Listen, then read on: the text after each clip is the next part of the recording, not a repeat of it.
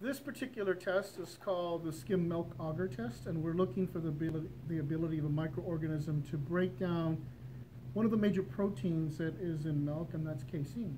So if we look at this, you can see that the media looks kind of like it's got milk in it, because it does. We have powdered milk that we mix in with water, and then we add it to agar.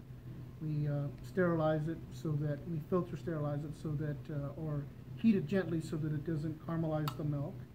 And then this has already been inoculated, and if you will look, you can see that the area around this particular organism, which is Bacillus subtilis, is positive. There's a clearing around the colony. Where this one is Staph aureus, and you can see that there isn't any clearing around the colony. If I turn it around and hand this to Keith so that he can get a close-up, you can see that there is a clearing around Bacillus subtilis, which is positive, and no clearing around Staph aureus, which is negative. Okay?